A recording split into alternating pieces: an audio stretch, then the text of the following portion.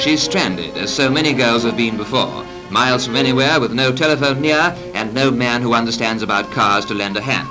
But to this young lady of tomorrow, the situation holds no terrors. This handy little device of the future is based on the walkie-talkie, which saw so much use with the army during the war. Miles away at the garage, a light flashes on a set standing by, tuned to the same wavelength, and soon help will be coming to a girl in distress. And when you're out shopping, you'll take a walkie-talkie with you so that you can call up the neighbours and tell them what you've found, if anything. This way, one shopping scout can keep her friends in touch with what's on sale.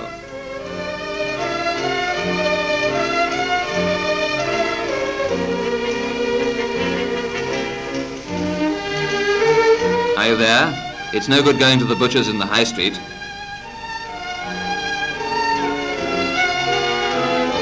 Hello, what's this? She may be dreaming, but she'll share the dream with her friends. And so it goes on with all the other bargain hunters tuned in at the other end.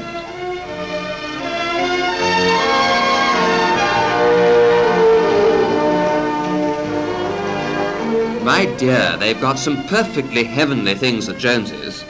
And now the scene changes to a poor, neglected young wife watching and waiting while the dinner spoils. She knows hubby has to work hard, but if only he could be in punctually sometimes. She'll have to start by herself.